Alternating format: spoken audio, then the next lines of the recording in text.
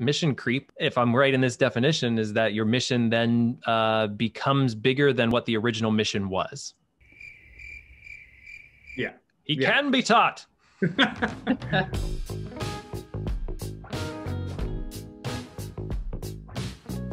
Welcome everyone to the Scuttlebutt. Welcome back. This is our second season, first episode. I'm your host, Sean Hall, the Director of Programming with the Veterans Breakfast Club. We're a small nonprofit in Pittsburgh, PA, and our mission is to create communities of listening around veterans to connect, educate, heal, and inspire. We've been off for about a month and a half. We've been reworking the organization. We're actually rolling out to be a nationwide organization for veterans, not just Pittsburgh based. So we have a little bit of a new logo. We have a little bit new programming coming up soon. And we hope that you're going to join us here for the Scuttlebutt this season. We're going to sort of let our hair down a bit. I'm not wearing a button down anymore. I kind of like the hoodie look if you're watching on YouTube. But we created the Scuttlebutt because we wanted to help bridge that military-civilian divide and bring you information about the military, talk about military topics. And we hope that you'll take the opportunity to connect with us and ask us questions about the military. We'd love to answer any of those. Please like, share, subscribe, ring the bell on YouTube. If you want to email me, you can do that at Sean with a U at veteransbreakfastclub.com. You can leave a comment on YouTube. You can leave a comment on TikTok. We're across all the social medias, and we'll definitely call it out here on the podcast. Joining me for episode 1 today of season 2 are Karen Sudkamp and Ryan All. Thank you both for joining us. I would give you guys a minute to introduce yourself, give us a little bit of your background. You've both joined us before, but for our new viewers, I'm sure it'd be a nice introduction. Karen? All right. Hi, I am Karen Sudkamp. It's great to be back here.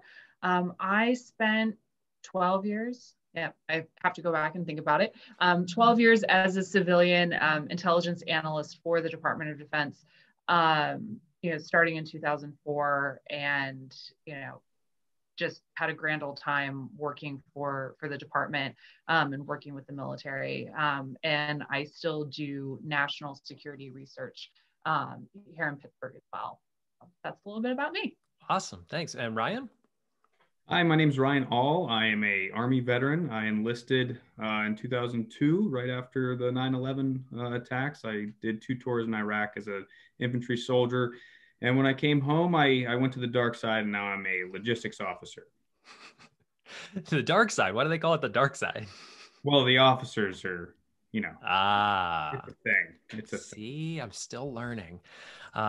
Well, this episode today, we're actually going to title this episode 9/11 at 20. So sort of a running theme throughout the year, not only for this podcast, but for the VBC. We will be starting a new program that I will be hosting called Generation 9/11 at 20. It's an opportunity for us to talk to post 9/11 veterans about their stories, their experiences. And we're going to contextualize 9/11 a bit. It's part of my generation. We all remember when it happened, where we were when it happened. We're going to talk a little bit about that, but we want to talk about how it changed the world, how it changed people's lives. What did it make them want to enlist? What were these decisions? There's so many different questions that we can bring up about and from 9/11, and not only just understand the history a bit more, because I think part of bridging that military-civilian divide is that a lot of people know, yes, we have troops out there, but where are they? And we know that they've been in Afghanistan and Iraq, but there's many other places, as we're going to get to, that our troops have been, that are doing counterterrorism operations. But we also have many bases that are just around the world that a lot of our troops are stationed in. We're going to start with an easy one today, and once we get to that new segment. But we hope that you'll join us for the live program, which will be Generation 9/11. That'll be Thursday nights on Zoom at 7 p.m. I'm hoping that Karen and Ryan will come on those programs and join us and talk about their service, because, that many decades of experience here, please, there's a lot of stories that we would love to hear and understand more about what it was like being in the military during the last 20 years of the global war on terror. So today, yes, we're going to start with a new segment from an article that was 2017, 2018 from the Smithsonian. I'm going to share my screen so that you'll be able to see this. I'm going to pull this map up, and it is an incredible map of 80 countries around the world that, here we are, that that the US has some involvement in. So you might take a second to sort of look at this if you're watching on YouTube to see where all of these operations are happening. This is obviously mainly focused, we have a lot of focus on Africa, Middle East, Europe, Australia, the Philippines, and some happening in there in South America. Blue stars are US military bases, or what they quote unquote call lily pads. The yellow target is training and assistance. The US military and or State Department trains or assists this country's security forces in counterterrorism. There's sort of a refresh, a green sort of recycle. It's US military exercises. This country has hosted US military exercises intended to deter militants, train local forces, and build strategic partnerships to combat terrorism. There's sort of like a burst effect. These red and white ones, these are for actual combat that has happened in these countries. And then there's a red one that has a top-down view of a drone, and that's actually where we have had air and drone strikes. Now, Karen saw this map before we started recording, and she said, wow, like, you know, this is pretty incredible. Like, who would have thought since 9/11? At 9/11, would we have thought, okay, we're going to war with Afghanistan 20 years later, now we have this level of activity all around the globe. But we wanted to start a little easier. So if you were to look at this and you were to dive into Libya, you know, you might get lost in the shuffle a bit. But if you were to look up into Europe and you say, okay, Germany.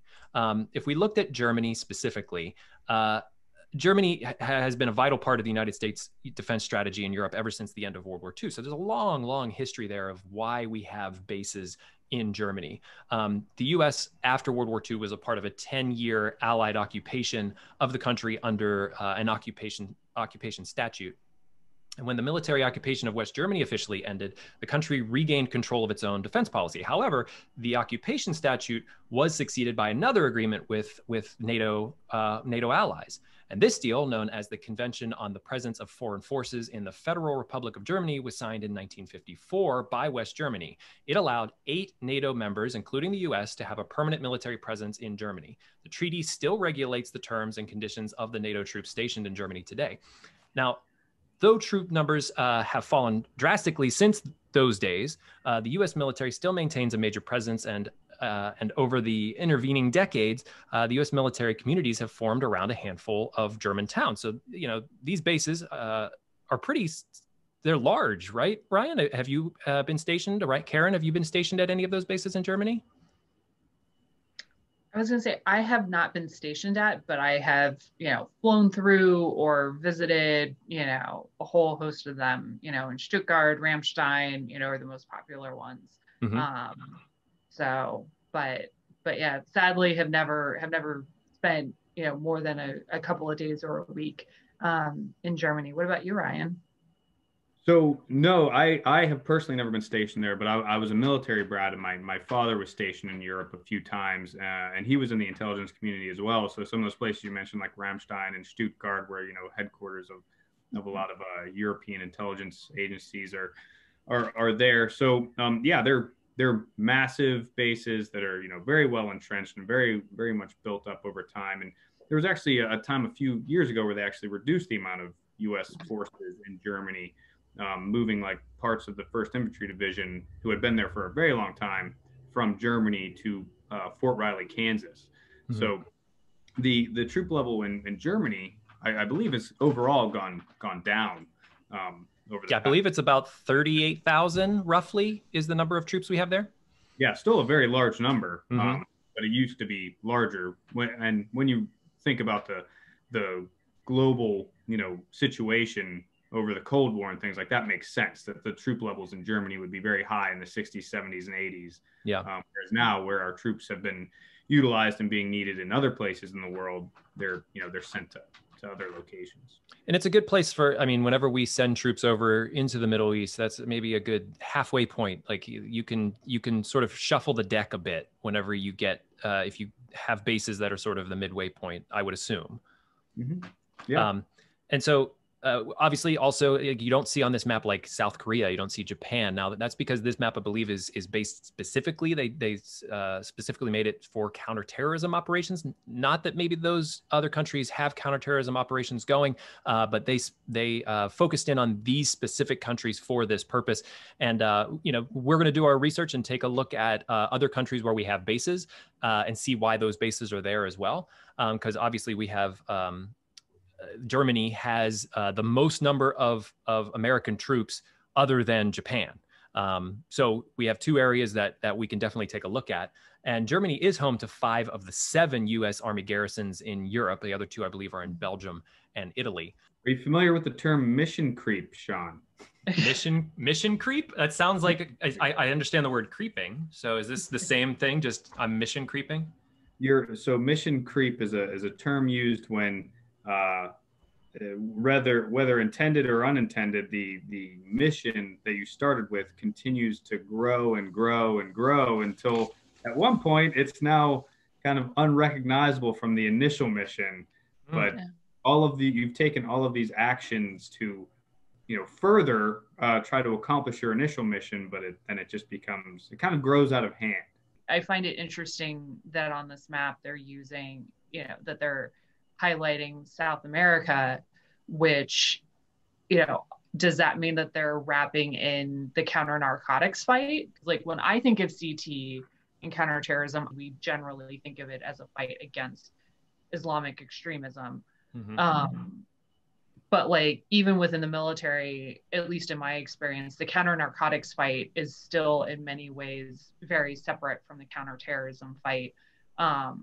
Except in a couple of different places like Afghanistan, they kind of merge together. But because of Poppy? Because of Poppy, but they're still, they're still thought about in, kind of very separate silos. Predominantly because for the military, CT operations are still predominantly focused on kill capture type of missions. It's an interesting thing for us to sort of dive into if we're going to help educate our audience a bit on the military and where they are and where they're going and where they could potentially go.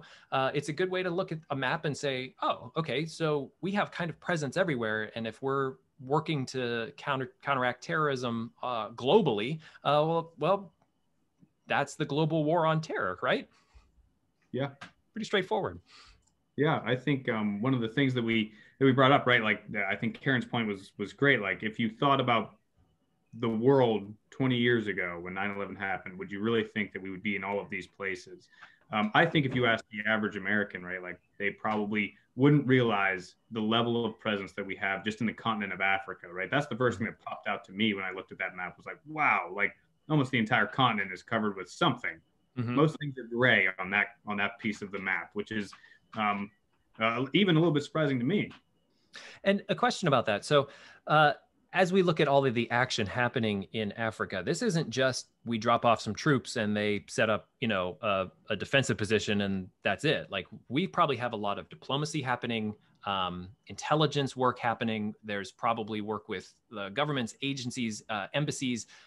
This is a big machine with a lot of gears moving. It's not just like one operation. Is that right?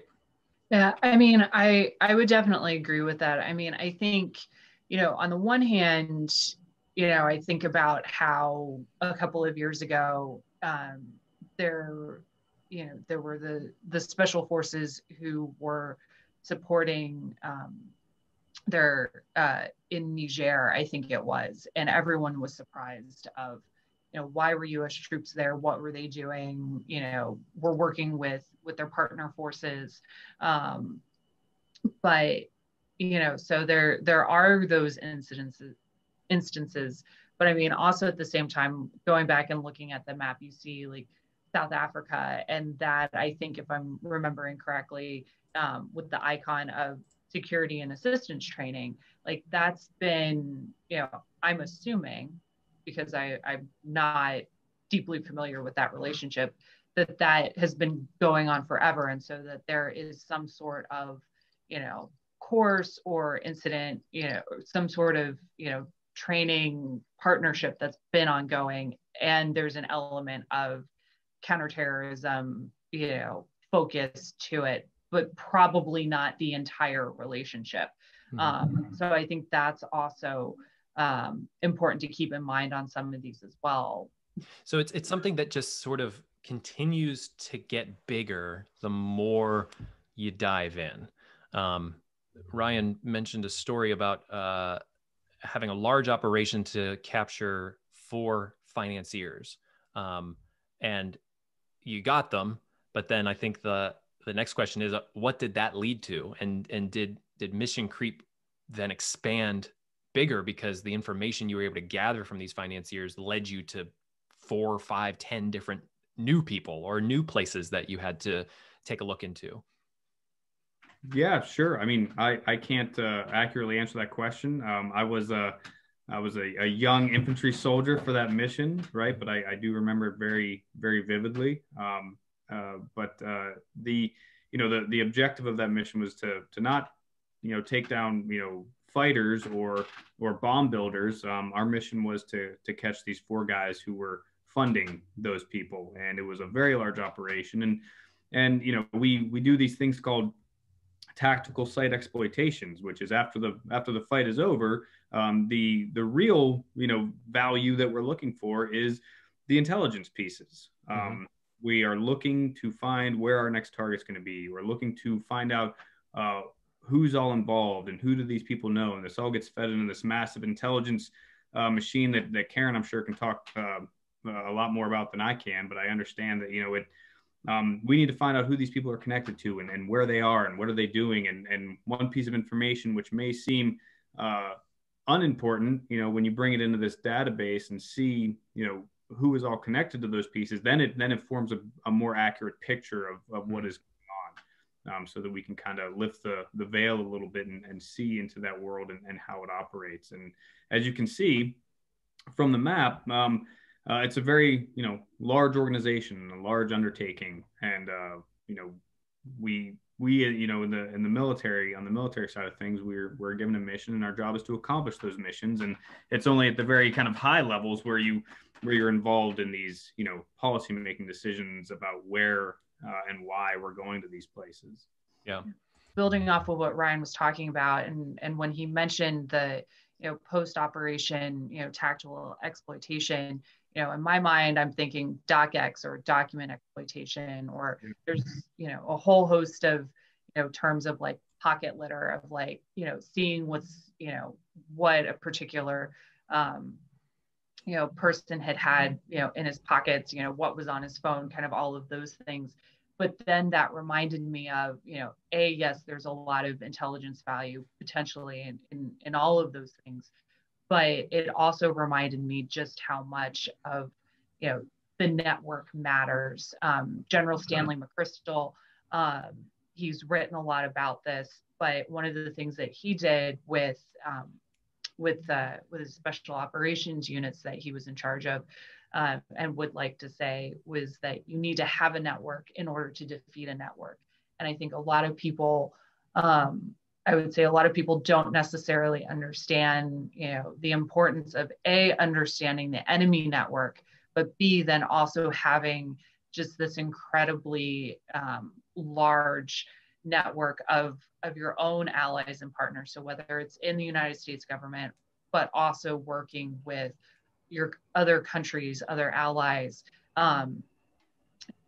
those networks are just as important. And so, so while there has been just this massive expansion over the past 20 years, it also just goes to show just how intricate all of the different levels of networks are and how important they are in the counterterrorism fight. Totally.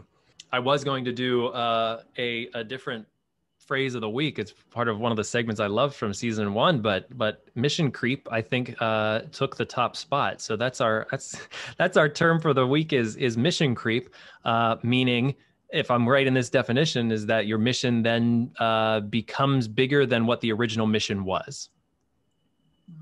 Yeah. He can be taught. He can be taught. We want to jump over to our quick headline segment here and just make reference to a YouTube channel. The National Museum of the U.S. Air Force has a drone fly-through of their museum. We'll put the link up in the video here. Go over and check it out. It's a great HD view of their museum for people who can't get out during COVID. It's a good opportunity to sort of see the museum from a bird's eye point of view. It's really interesting. Came across that. But one other thing that I wanted to highlight, and this was one of the big headlines that I saw come out of the past week, is that the newly elected president signed an executive order lifting the previous administration policy that largely banned transgender individuals from joining the military. I thought this was an important thing that we should highlight here on the Scuttlebutt. Emma Shin, a Marine Corps captain who serves as president of Service Members, Partners, Allies for Respect and Tolerance for All, or SPARTA, one of the cooler acronyms I think I've read, said, "I am elated that the approximately 15,000 transgender service members proudly serving across the globe can rest easier knowing that their service to our nation is seen, valued, and that they can continue to serve as their authentic selves." And the newly confirmed Defense Secretary Lloyd Austin told the Senate Armed Services Committee, "I truly believe that you're fit. If you're fit and you're qualified to serve and you can maintain the standards, you should be allowed to serve." I just wanted to highlight that headline coming to us from military.com. I want to jump over to our main story because, I think you could make up 6 episodes for the amount of story that is involved in any one of these questions. But I wanted to start off asking you both about where you were on 9/11. We do hear that question a lot, and I think it's a question I'm going to ask a lot over the course of this year because I think that changed a lot of people's lives. And I remember exactly where I was at and what happened that day and what happened that night. And, I can't remember what I had for breakfast, but I know exactly what happened during those hours. So Ryan, let's start with you. If you remember where you were and how that changed your worldview. I was in sociology class in high school when that happened. And I remember we were sitting there and my history teacher just popped his head into the room and said, "You might want to turn on the television." And the teacher turned on the television and we saw the one flaming tower. And we were probably watching it for maybe a minute, 90 seconds or so. And then the other tower got hit. And I just remember having this massive realization that, like, okay, it's obvious that was not an accident, right? This happening twice is not an accident. And then I got this like history was my thing, right? I remember like all of these, like I just had this this feeling of that this is how wars start. This is going to start a war. And obviously, I was right. I mean, it didn't take a huge amount of intelligence to connect those dots, but it was just this kind of feeling of dread a bit, and anxiety and fear of the unknown. But mostly, I just had this overwhelming like sense of sadness, not only for like what was happening to those people in those towers, but also like what this feeling of sadness over what was going to come. Mm-hmm. And at that point, had you already thought about enlisting? Oh yeah, I was going to be in the military 100%. So that had always been like a life goal of mine. How did the other people in the class, did they know you were going to be enlisting? How were they reacting to that moment? Mostly it was just, shock. And it did capture everyone's attention. That's for sure. Right. And no one really talked for a while. No one knew what to say. No one knew what to do. It was a very, momentous occasion that I think had an impact on everyone there. Were you in ROTC program, or were you planning to enlist like straight out of high school? No, I was planning on enlisting. Okay. And then, very shortly after that, about 11 days after my 18th birthday. So September 11th occurred. I turned 18 that January, and on February 11th, I enlisted. And what did your parents think? Like 9/11 happened, they knew you were probably going to enlist. Were they supportive after the attacks and knowing that, okay, there's, we're already going to war and you're going to be joining? Yeah. I mean, my father was in the military, and I think that he understood there was no talking me out of it. And I think I've talked about this on some BBC things before. Like, he actually had thought I was like drafted into the infantry, You didn't realize that I had volunteered, for the Which the draft ended in what, 76? yeah, like he had been a recruiter at one Okay. point in his career, and when I took my ASVAB and I scored very high, he like in his mind he was like, "There's no way that my son chose the infantry with that ASVAB score." So he just figured like the army just needed infantrymen, so they just put me in there. Mhm. Wasn't until a few years later that I broke the truth to him that no, I chose the infantry. That's what I wanted to do. And that is not to say that there are dumb people in the infantry. Some of the smartest people I've ever met in the military are in the infantry. A lot of people choose the infantry. It's what they want to do. A lot of the best people choose to do that because that's what they want to do. That is where the rubber meets the road. Something tells me you're going to be a bit of an outlier from this question, in the sense that a lot of people maybe chose to enlist after 9/11, feeling a sense of patriotism, feeling a sense of like, I want to go and protect my country. Since you had already had the feeling of enlisting prior to 9/11 happening, that so it just reinforced that feeling of like, okay, it's go time. Is that correct? Yeah, I think probably the biggest influence was my father had done a 20 some odd year career in military intelligence, and that's what I had originally planned on doing, was doing military intelligence. So I would say probably the biggest influence that had on me was switching to be an infantry soldier, because I wanted to be on the front lines of whatever was happening. So I would say that's how 9/11 probably influenced my military decision the most. Did you How did you see the world change? Obviously we were all kind of like young. We were all like 18. We didn't really maybe understand the world all that much, but was there a sense that the world got more serious to you? Yeah, I think for sure. It definitely got more serious. I think I had grown up traveling quite a bit. So I think the most practical thing that I saw change was like traveling, like what happened in airports, right?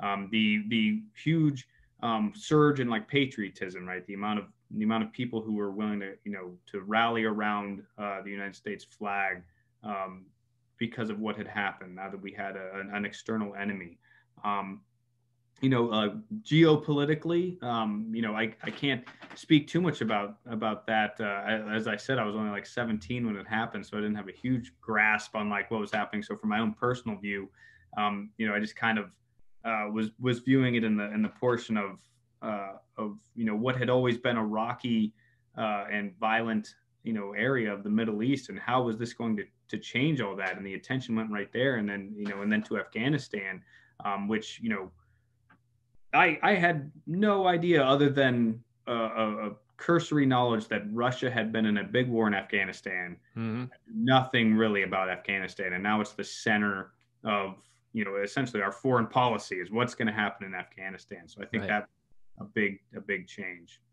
I remember 2 days prior to 9/11, I walked into a 7-Eleven and I looked at the newspaper that was there, and it said something about tensions rising between the U.S. and Middle East or something. And I don't remember the exact headline, but I do remember specifically thinking, boy, it would be really terrible for us to have to go to war over there. And then 9/11 happened, and it was just like, well, now it's like, no, we have to. Um, but Karen, I'm gonna shift over to you and ask you the same question: is where were you, and how did your worldview change after 9/11? So I was a sophomore in college. I had just started my second year at Georgetown in DC, and I was in class when everything happened. I had an 850 philosophy class, and I remember, it's weird how we talk about the things that we remember, because I remember like walking out of my apartment door and it closing behind me and kind of standing on the stoop for a moment. And it was this beautiful fall day, like the most gorgeous blue sky, like all of those things. And I remember just taking a moment and thinking of like how beautiful it was and how great of a day it was going to be and the year was going to be, all of those things. And so I was in class for all of it. I didn't know anything had happened until Wow. after. because I then had a class that started at 10:15. Ironically, Middle Eastern civilization. It was a history class, and I walked in, and it was kind of a large lecture, and it was just me and my roommate sitting in there, and we were like, "What is going on?" Another student walks in and is like, "Did you hear that an airplane hit the Pentagon?" And I was like, "What on earth are you talking about? Like this? No, like." What on earth? And at the time, 2001, no one had a smartphone. So, but we had like computers outside in the hallway. And so I went to go check because, planes don't hit the Pentagon. And like nothing was loading up. And at that point, I just started to have like this great fear, like building of like, what is going on? By the time I made it back into the room, my professor walked in and was like, considering the the events of the morning, like classes canceled and kind of all of those things. And as I ran back across campus to like find the television, like what's going on, I ran into a friend of mine who was in ROTC, and had actually seen the plane like fly into the Pentagon. Wow. On his way back to campus that morning. So, so that was kind of my morning. I also had this element of fear because much like Ryan, my dad was also in the military. He was still serving at the time. My parents and my younger sister had just moved from a tour in Japan to Offutt Air Force Base, which is in Omaha, Nebraska, the home of Strategic Command.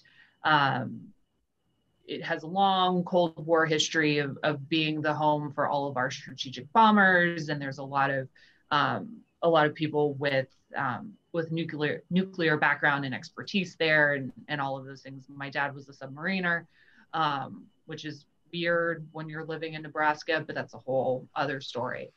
And so I had grown up with this whole like knowing and being told of like, the terrorists really know like what the important things to hit. And it's not just necessarily the bases, but like housing and everything. So I had like all of these scenarios running through my head, at 19 years old, being like, oh my God, this is a really important place. And so then trying to like get in contact with my family was really important. Which took a while that day. That day, everything was, yeah. That day was pretty intense, including like my mom had been out running errands. So like I left all of these messages on, the machine, and anyway. And so, but for me, it really did not change my perspective or my focus. As I mentioned, I had been sitting in my Middle Eastern history class. Like I already had an interest in the Middle East, which was the result of moving around and being able to travel as a child. We were living in Italy in the early 90s. And so we actually visited Egypt when I was in 4th grade. And I was just absolutely fascinated by this country and the people and the culture. And that just kind of set me along this path of wanting to know more and to be able to travel there and all of those things. So, I was already committed to the, learning about the Middle East and studying it and hopefully being able to work there. My original plan was to actually become a diplomat and go into the State Department. And when that didn't work out, I knew that I still wanted to work for the government. I knew that I did not want to join the military, but I knew that I wanted to work, in the government and continue to serve in that aspect. And so, that's how I ended up in the intelligence community. Did being in Washington, boy, that had to feel there. I mean, being in Pittsburgh, obviously, it was a different feeling. But I would think that being in DC proper was probably a bit more intense. It it was, and because there was so much unknown, like I had friends who were interning on Capitol Hill that day and, had been evacuated. I could see the plume of smoke coming from the Pentagon from the rooftop of my apartment. Mhm. Like, just the city, I could imagine, you know, friends of mine who are currently in DC at the moment. I haven't talked to them about this, but I feel like the lockdown that DC went into after 9/11 was very similar to the lockdown that they've been experiencing over the past couple of weeks. Mhm. And there was just this, the bridges were closed, everything, like, and there was just this sense of, we don't know what comes next, just kind of this horror. And particularly if you've ever flown into DC, into Reagan National Airport, it follows the Potomac, and you fly right over Georgetown. Mhm. And while annoying being in the flight path, after a while, like, you're used to seeing and hearing the planes come in. And since National was closed for like a good 6 months or so after, the silence was just so eerie and Mhm. disconcerting Right. that it just fed into all of this unknown and what comes next. And um yeah, like, and as we keep talking about, it's still this very clear and defining day and moment and experience. Did you experience the world changing a bit there? Did like your classmates, uh, did some of them say, okay, I'm going to continue on this route, or someone said, I'm out, like I can't? I do remember, like, there was this, a lot of people, all of a sudden it seemed like, were a lot more interested in the Middle East and Mm. terrorism. And classes, more classes were popping up, and all of that. But I mean, kind of being at Georgetown, you had a pretty wonky population of of college kids anyway, Mhm. who, particularly for me, um, you know, there's multiple colleges at Georgetown, and I was in the School of Foreign Service. And so a lot of us already were focused on, on these careers, whether it was for government or internationally focused or being aware. So um, a lot of us kind of already came in with ideas of where we wanted to be and what we wanted to do. Mhm. And I don't think it scared a lot of people. I think it, in terms of shying away from their paths, um, I think it probably just made more of us, like myself, just more determined to Mhm. go into those realms. You know what they say about assuming, and it's just is that I would assume most people that I would ask, like, did 9/11 change the course of your life, and if it hadn't happened, what would you have done differently? Um, Coming into this, I think I'm assuming that most of my guests would say that, well, it changed the course of my life in this way, or I was going, it drastically changed it to that. Um, but it seems like that question has already been answered with both of you. Is that like Karen, you were already ready to sort of work in government and diplomacy, and Ryan, though you went from intelligence to infantry, there was still this already a drive of like, I'm enlisting and that's what I'm doing, and this is the slight change that happened, but it didn't force me into a totally different life path. Yeah, I would agree. Kind of like with Ryan, like, while I had, you know, the idea of working for government, and, there was the slight shift from, diplomacy into intelligence, but also all, further on in the career, then the shift into terrorism and counterterrorism, that I not entirely sure I would have necessarily gone down Mm-hmm. if 9/11 hadn't happened, if there hadn't been active military operations in the Middle East like before. Mm-hmm. But kind of the general structure of my path, Yeah. I think, would have been pretty similar. I'll ask this question, it's an interesting thought that popped up. It is, do you feel, after we've looked at this map and talked about sort of the paths that you guys were on and the fact that we're at 20 years after 9/11, do you still feel that counterterrorism operations are very important throughout the world, as important as this map definitely makes it seem? It's a tough question, I think. I'll throw in an answer in my head, is that I feel like it's still important as a civilian. I feel like it maybe doesn't feel like it's as immediate as it was after 9/11, where we had just been attacked. It was a time that we had to gather the troops and have a force ready to defend. 20 years later, I think that you reflect on that and you say, okay, where have we got to, and are our operations working? From the point of view of a civilian, I feel like they are working. I feel like the operations that we are in are still important and are still capable of deterring an attack that maybe not be the level of 9/11, but an attack in general. Yeah, I think yes, I would agree with you that it is an extremely uh, important mission to stop and counter terrorism. From my point of view, and this is something that we've been going through in the Army for a few years, right?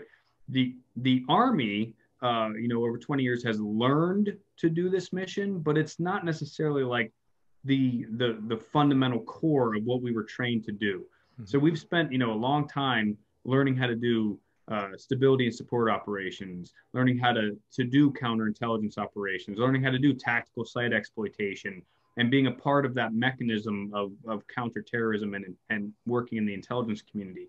What we've had to start to actually shift back to is an emphasis on our core ability to fight force on force. That's been a huge thing in the Army over the past 3 years, is like, okay, we've spent a generation of soldiers and service members, doing FOB warfare, like fighting out of these bases that we established in the Middle East and in different places. We need to get back to learning how to fight force on force, tank on tank, to fight a near peer enemy. So I think that the evolution, the natural evolution of the fight should probably start to shift back more towards the intelligence communities, to the three-letter agencies to do this, to the human intelligence pieces that do this. Like, we have to start to get to a point where we're stopping these things before they happen and focus on the national security aspect of this.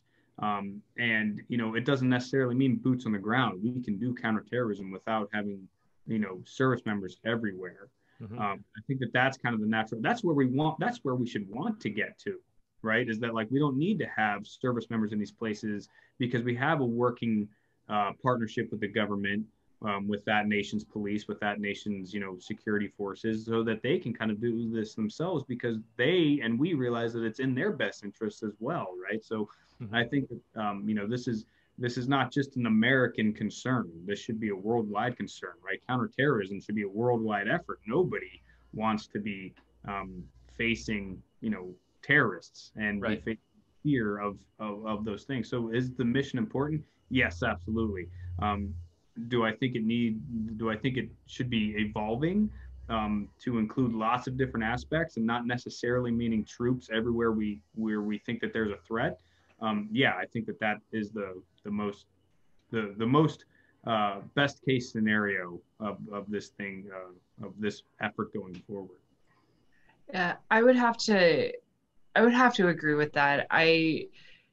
It's when you asked the question, I had this moment, Sean, of being like, all right, how do I answer this question? Because it's honestly the debate that I have with, friends of mine who we, throughout the military and the intelligence community, who have been, this has defined our professional careers, of how much should we still, continue to focus. Like like Ryan said, we all agree that terrorism, remains, a very critical issue, but how much more time do we need to be, spending with, these large bases and the boots on the ground and kind of all of those different aspects? And I think you know, and it's something that I still confront on a regular basis, you know, in my continuing work as well of, you know, how do we, I don't think though, what we have figured out is really well is how do we successfully draw our forces down or change our posture all that well. You know, as Ryan's talking about the, you know, the rise of Russia and China and that near peer competition and state on state, and you know, that being the predominant enemy is certainly on the minds and policy priorities in Washington. But on the same hand, and I'm probably, you know, I don't want to say scarred because that's not quite right, but I still kind of also think of like, okay, we did this drawdown in Iraq, you know, in 2010, 2011, and 3 years later, we ended up being in the same spot, you know, fighting the Islamic State. Yeah. And so that's, you know, and so thinking about that, while I agree it's a critical issue, it's probably not, you know, at the forefront as it was 20 years ago, but we still really need to think about smart ways to have that handoff between shifting priorities so we don't end up in another situation that, you know, we've been fighting in Iraq for the past, you know, 6-7 years now. Right. And us just saying like, oh, the Islamic State has gone back underground, like no big deal. If you don't have, as Ryan said, you know, the intelligence posture, the law enforcement posture, and of all of those different elements working in concert and together, not only in the United States, but with our partners and allies, it's still going to continue to turn and bubble and be an issue that, you know, that U.S. policymakers are going to have to confront and figure out how to confront. Yeah, I think just a real quick point, which I think is important to this, is that like you also have to recognize that the presence of an outsider, the presence of U.S. troops or coalition forces, like in a sense, right, perpetuates this, right? You're kind of creating more enemies by your presence there, by occupying these areas, right? You're creating resentment or anger or making it easier for people to be recruited into these terrorist organizations because you're an enemy that is right there. And I think any American can appreciate that if we thought about how we would feel against a foreign force in our country, right? So that's another part of this conversation which you also have to talk about, and that's a pretty in-depth conversation. But that's another point that should be considered is, you know, what are the negative aspects of having our forces boots on the ground in some of these areas. It's very interesting. If you've seen the Vietnam Ken Burns documentary, I've been talking a lot about it because I recently finished it, but that's that same idea that we were creating a lot of our own problems because a lot of people were joining the Viet Cong because they were sick of us being in country. So you know, you're right. Like history again and sort of repeats itself of like how many more enemies are we creating due to our assistance, quote unquote, you know, in country, and how is that helping or is it hurting? You know, it's such a difficult question to answer because, as we said, it's like a double-edged sword. You want to be there because you want to deter the counter-terror, or you want to counter terrorism, but are you also creating a bigger problem? Which, you know, I don't think we can answer that. It's like what you're weighing one against the other. And I think with that, it also, I mean, I love the Ken Burns documentary. I thought it was fantastic. But I think it's also, you also have to look at kind of each country and each situation as well. You know, for example, you know, just thinking about the Islamic State, the U.S. presence in Iraq by that point was so low, you know, and then they moved into Syria and took advantage of a vacuum with the Civil War, and we weren't there. But, you know, I definitely take the point that, you know, U.S. presence or foreign presence can be a factor that perpetuates the cycle. But I think there are also times of understanding the organization is also just as important as well.